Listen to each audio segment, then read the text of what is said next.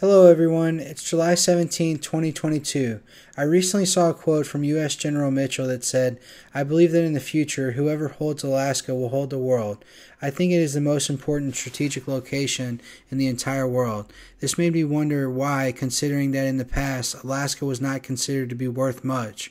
In 1867, Alaska was a colony of the Russian Empire and was sold to the United States for only $7.2 million, which would be about $111 million today. Also, for the large size of Alaska, which is bigger than Texas, Montana, and California combined, there are only around 730,000 people that live there, with around 40% in the city of Anchorage.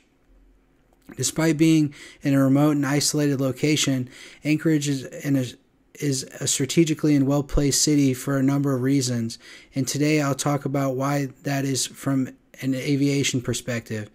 Before the Cold War, the most effective way to travel via plane from Europe to Tokyo was across Siberia, and at that time, planes couldn't fly that distance all at once.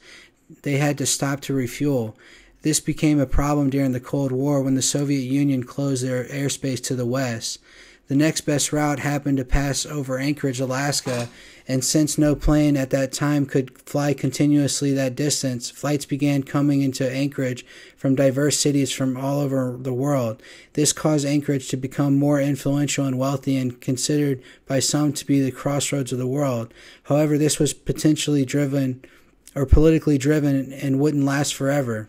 In 1989, the Soviet Union reopened their airspace to the west, and technological innovations allowed aircraft to fly the distance from Europe to Asia in a single trip without layovers. This led to a huge drop in flights through Anchorage, resulting also in significant losses in revenue. Despite the loss of international passenger flights, the Anchorage airport is still the third busiest airport in the United States due to cargo.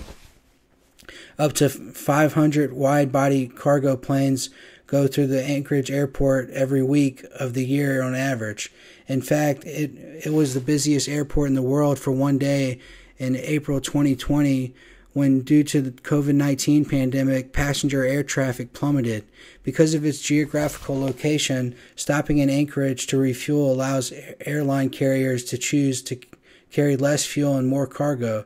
For example, Anchorage falls almost exactly between New York City and Tokyo and is less than 9.5-hour flight from the entirety of the United States, Japan, and South Korea, and most of China and Europe. This strategically allows carriers transporting goods from Asia to their largest market of North America to carry heavier cargo loads, resulting in potentially $115 million in added revenue over the course of the year. This strategic location also spurred FedEx and UPS to open shipping hubs in Anchorage. It's also possible that someday Anchorage may again become an international passenger hub. The Anchorage airport has proposed having one-stop layover between cities in India and the United States. This would prevent having layovers in third-party countries and could help Anchorage grow as an international city. Thanks for checking out my channel. Please like and subscribe, and have a wonderful day. Thanks again.